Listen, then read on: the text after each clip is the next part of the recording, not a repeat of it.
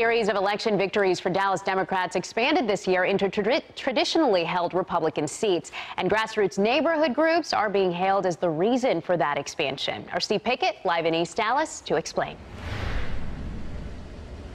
Yeah, it was actually community groups, specifically here in East Dallas, parts of Richardson as well. Community groups trying to get some of these candidates, you see those names behind us, get elected. Well, in this particular case, they saw some of those investments pay off last night.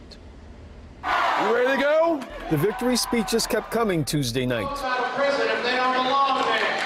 Democratic candidates for seats based in Dallas County soaking up the success of a dominating election night. Well, that's what makes us different. And that feeling continued at this table. We were screaming so loud when some of those results came in.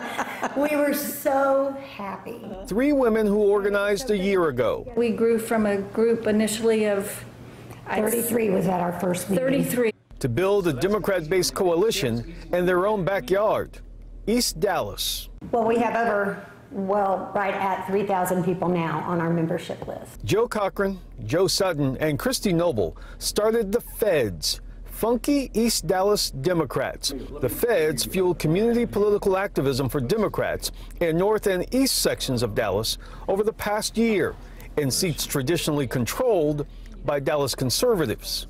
And so we had to show folks that there's somebody who thinks like you down the street, around the corner, across the street, and then there's 2 more, 3 streets over. The election of Colin Allred over Pete Sessions showcased their success of getting Dallas County Democrats out to vote. Well, they were so important, and these groups formed themselves.